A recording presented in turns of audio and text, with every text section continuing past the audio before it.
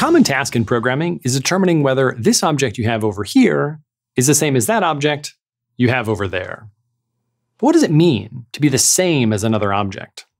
What if they're stored in different places in memory? Maybe because one was retrieved from an on-device cache, but the other was loaded from the server. But their values are all the same. The idea that two records would be the same if their attributes are all the same, regardless of how they arrived or where they're stored in memory, is called value equality, and it's usually what developers want. However, Dart is similar to most other programming languages in that it does not operate this way by default. In Dart, equality will always return false for two objects created by separate non-const constructor invocations. Make a new class with one simple integer variable, create two instances with the same value, and Dart will not consider them equal. Now, I said Dart counts two objects as different if they come from separate non-const constructor invocations. So obviously, the first way to get around this is to use Const Constructors, where possible.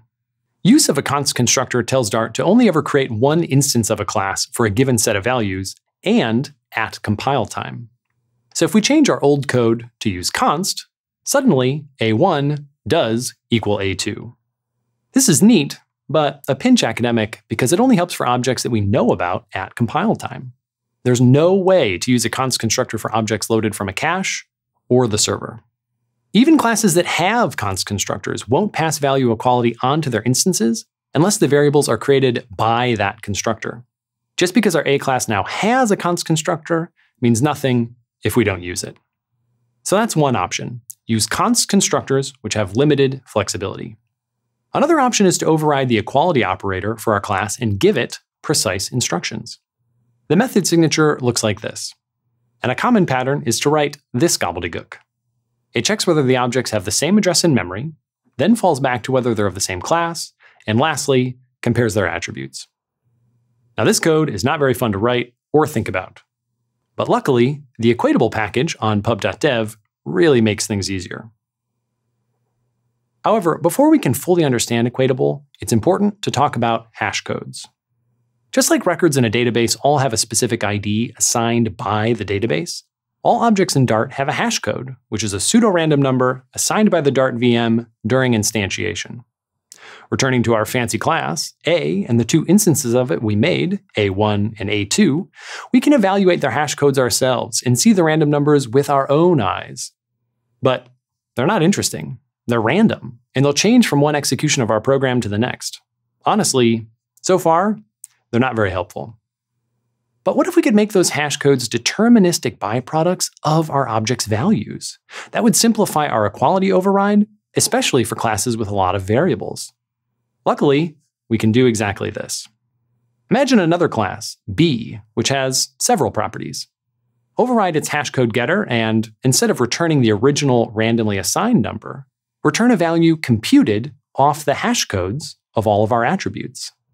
This means we're ready to plop that back in the equality override, except instead of tediously comparing every value, we can compare our respective hash codes.